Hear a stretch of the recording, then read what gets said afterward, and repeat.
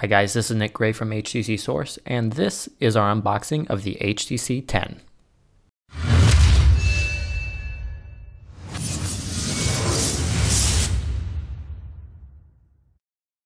Unboxing the HTC 10 is a pretty standard affair. The box itself looks similar to what HTC's One flagship devices have been packaged in the past. Lift the lid off of the box and the phone is displayed prominently on top.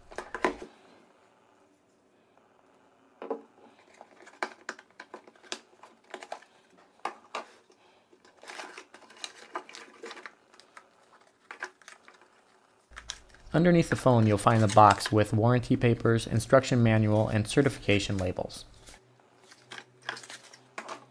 Under that, you'll find the HTC 10's accessories. These include the HTC 10's high-resolution audio earphones, charging cable with a USB Type-C plug, a wall charger with Quick Charge 3.0, and a few extra earphone covers to ensure you have the right fit.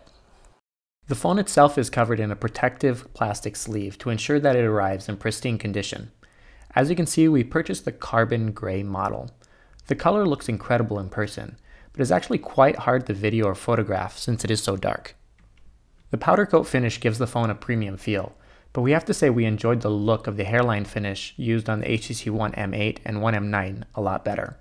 The main design element which makes the HTC 10 stand out from its predecessors is the deep chamfer around its edges on the back of the phone. It allows for a solid grip and a distinct feature which makes the phone look and feel different than any other metal phone that's currently on the market.